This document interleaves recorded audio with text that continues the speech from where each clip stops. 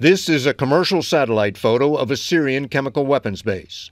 U.S. monitoring of roughly 24 bases like this indicates the Assad regime has begun preparing its chemical weapons for use.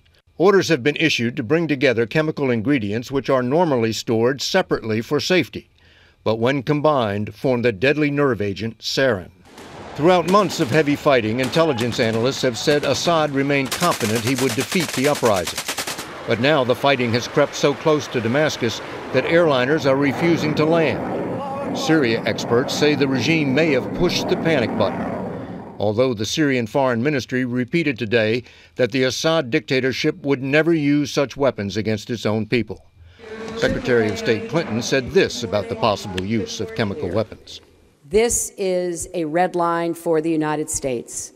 I'm not going to telegraph in any specifics what we would do in the event of credible evidence that the Assad regime has resorted to using chemical weapons against their own people. But suffice it to say, we are certainly planning to take action if that eventuality were to occur.